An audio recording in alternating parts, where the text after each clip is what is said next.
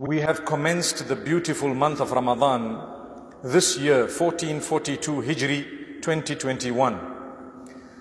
My brothers and sisters, this is the first Jumu'ah, the first Friday. If you notice, time flies. I recall very clearly last year, Ramadan, where we had a lot of restrictions.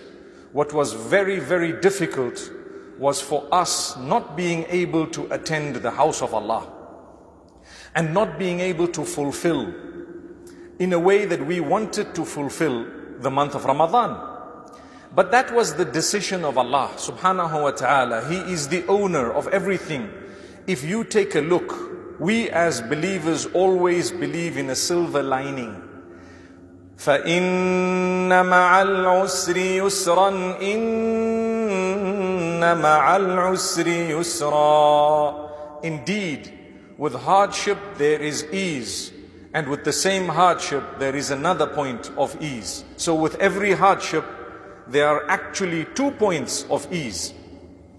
It might have been different, but it gave us an opportunity to fulfill our prayers at home.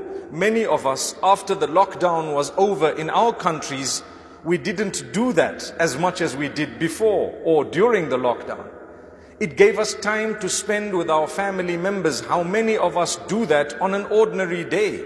It gave us time to spend with our children, and it made us reflect and perhaps help a little bit here and there, areas where we did not used to help. May Allah subhanahu wa ta'ala make us useful at all times. That having been said, it got us into a different routine. We thank Allah that we've come out of it, and we thank Allah for the lessons that we learnt.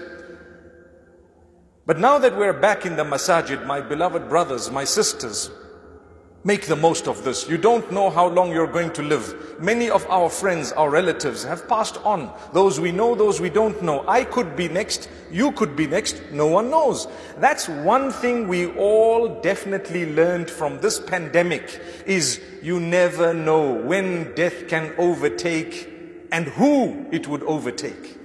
May Allah subhanahu wa ta'ala grant us the ability to prepare. So how do we prepare? We prepare primarily by making use of all the opportunities Allah has given us to earn closeness to Him. Look at this month of Ramadan.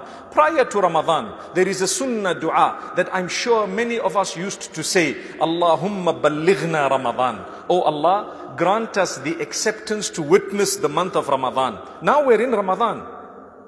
What was the big deal of that dua if we are not doing anything different this month than